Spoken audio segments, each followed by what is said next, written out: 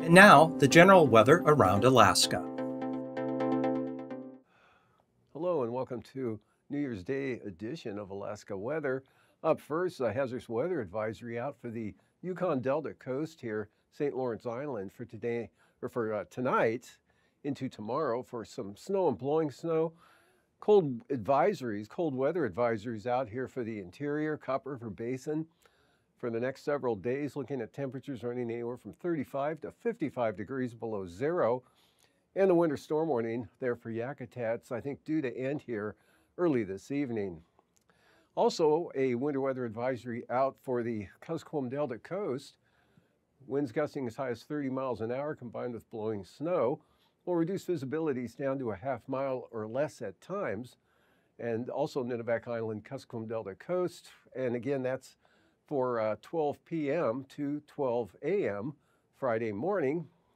About the same thing that's going on in the Yukon Delta coast. Satellite imagery showing band of moisture bringing some light snow today in along the southwest coast with some clouds edging up toward the Nome area. Stronger system back here to the west. It's going to track over the Pribilof Islands tonight and then drop southeastward by tomorrow afternoon. This time will be just south of Kodiak Island. And for the southeast coast, kind of out of the snow shower condition there for now, and very cold temperatures over the interior, as shown by the whiteness of the picture here, extending all the way up into the Arctic Ocean. Forecast for tonight, low pressure right off the North Gulf Coast there, actually just west of the north coast of the Panhandle.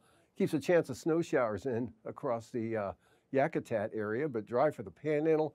Clear cold temperatures tonight for the interior, well below zero from the Arctic coast, right on down in the Copper River Basin, Susitna Valley, and even Bristol Bay, but milder with more clouds and some snow here with those advisories out for the southwest coast. And this system, tracking up toward the Pribilof Islands with mostly rain there, it'll extend down toward the eastern Aleutians.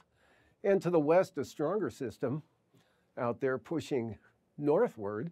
Pretty good low pressure area there, but gale force winds with this front pushing into the central Aleutians. Rain into the eastern Aleutians. This system now south of Kodiak Island. Chance of rain there, clear cold over the interior. And this stationary low keeps a chance of snow again for the north coast of the Panhandle, as well as the eastern North Gulf Coast, Yakutat to about Cape St. Elias. And then for Saturday, very cold temperatures over the interior with mostly clear skies, except for the areas of low clouds and fog, say around Fairbanks, for example. And still a chance of snow showers, that low weakening now into a trough here.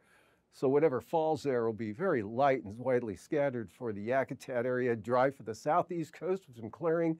Northeast winds, cold temperatures across the entire area there, but not as cold as the interior. Weakening front brings some snow into Nunivak Island. Rain and snow for the Alaska Peninsula to the Pribilofs. Big storm out here to the west, bringing storm and gale force winds and rain across the Aleutians. And that strong system pulls up over the western Bering Sea, driving at a front eastward here on very strong westerly winds, gale to storm force westerlies there, bringing snow and blowing snow into the southwest coast, spreading up towards St. Lawrence Island. And cold high pressure holds, but winds starting to increase here over the interior, as you can see with the tightening pressure gradient. Cold over the northern Panhandle, dry and chilly all the way down to the south, or to Dixon Entrance there. And for the lows tonight, 35 to 55 below over the central eastern interior with below zero temperatures of the Arctic coast. And lows anywhere from milder with the clouds here and the light snow. So right around 20 there for the southwest coast, upper 30s, Alaska Peninsula and the Aleutians, and lows anywhere from 5 below to 15 below, south central Alaska, about 18 for Kodiak, and 5 below for the Fairbanks area, or for the Anchorage area. Fairbanks, 47 below for your low. And then the high tomorrow afternoon, not much warmer up there, mid 40s below zero, staying 50 below or colder for the Yukon Flats. Minus 22 for Gulkana, anywhere from 5 below to 5 above south central Alaska, 15 to 20 northern Panhandle, mid 30s to the south. And Saturday morning lows, pretty mild in the Aleutians, upper 30s there, but very cold here, 50 below forecast for Fairbanks and mid-minus 50s, or 50 to 55 below. Yukon Flats to Eagle, down toward Northway and Tok, and even the Copper River Basin around 50 below. And 0 to 10 for the northern panhandle, upper 20s to the south. And we've got temperatures right around 0 out to the southwest coast, 10 to 15 below in Bristol Bay, and upper 20s to near 40 for the lows for the Unalaska area. And for the highs, staying very cold here, Copper River Basin, up to the Arctic coast, well below 0, all the way out to the Seward Peninsula.